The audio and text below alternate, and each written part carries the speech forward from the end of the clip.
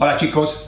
Okay, so we're going to look now at direct pronouns and these direct verbs that go with them, okay? So these are the shoot at me list. Why we're calling them that? Because that's one of the ways that you can use them. So let's have a look at the basic, right, which we've used lots and lots of times. Lo veo, okay? Now that one is to see, veo, I see. So I see him, okay? So we've got him. But what about this one when we say lo miro? Now mirar is to look, yeah? So we can't say I look him, we have to say I look at him. Okay, so not only can it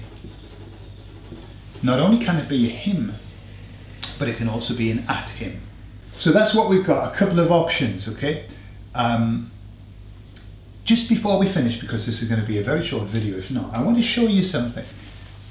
I mentioned this in one of the videos before, but just I wanted to sort of stamp it home with you. Have you noticed that most of the time the examples that I'm using are what are called third person, that is the he, she, or it, or the they.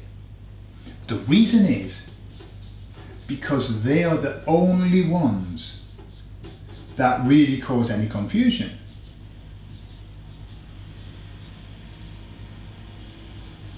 See, they're what are called the shoot at me, the direct, yeah? And then we've got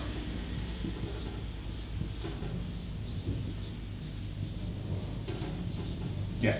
So if you look at the list, these are the only ones that cause the issue. All the rest, it doesn't matter if it's a direct verb or an indirect verb, it doesn't matter. You're going to use the same, yeah?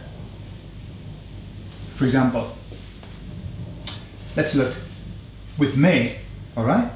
The sentence would be, if I write it here, no, we'll write it here, look.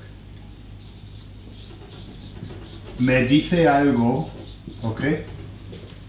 He tells me something, all right? Or,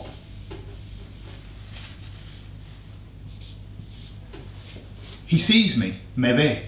It's still me. It never changes. If it's me, okay? So the same with te. You could just put, he sees you, or he tells you something. Te dice algo. Okay, so the me and the te, the nos and the os, no problem. It's only here and here that you have to make that decision. Am I using a direct verb or am I using an indirect verb? Okay? And when you're reading it, then you've got to make the decision. Right, they're using a lo, so is that going to be him or is it going to be at him? They're using a le. Is that going to be to him, for him, on him, from him? Okay? So that's all that you're doing.